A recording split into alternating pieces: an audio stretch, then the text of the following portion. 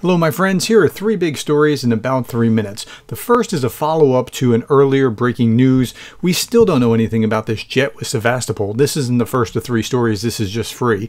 Pravda was patently unhelpful, and there wasn't really much even in regular news. If you Google it, you won't find out whether it was friendly fire or whether it was shot down. Okay, first of the big stories.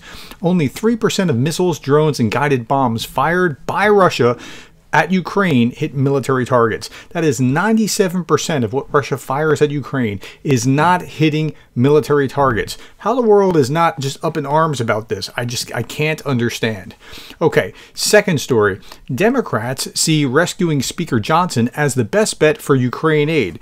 The entire article here talks about how the best thing that they could do is move forward by supporting Speaker Johnson. But Speaker Johnson knows that, and if he does move on Ukraine aid, then all bets are off on Democrats' support of Speaker Johnson.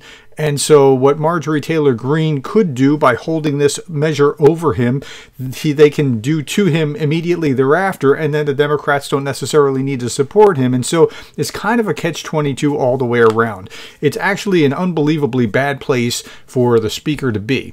Third story, and I'm going to dwell on this after this little email or tweet. Jake Bro put out, every Democrat needs to sign the discharge petition to allow a vote.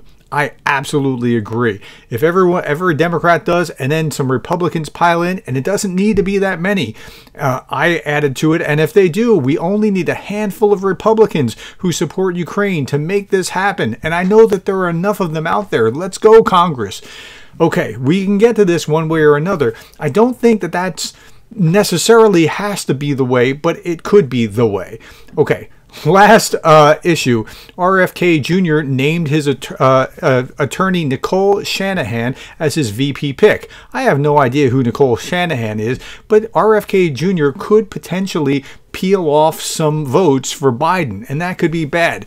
But on the other side, a Texas man running for president under the name of literally anybody else is actually running for president in Texas. Now, this is actually a fascinating thing. He changed his name to literally anybody else.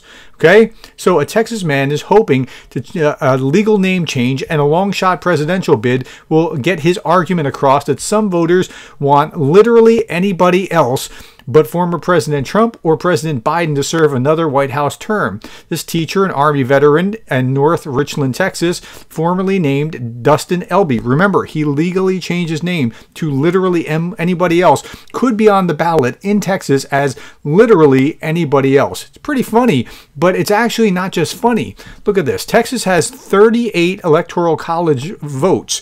And if Texas, because people are just disgusted, vote for literally anybody else, that could have as much of an effect on the election as RFK Jr. might have as spoiling for Biden. This could have a spoiling effect for Trump. Okay, that's it. Those are three big stories in about 3 minutes.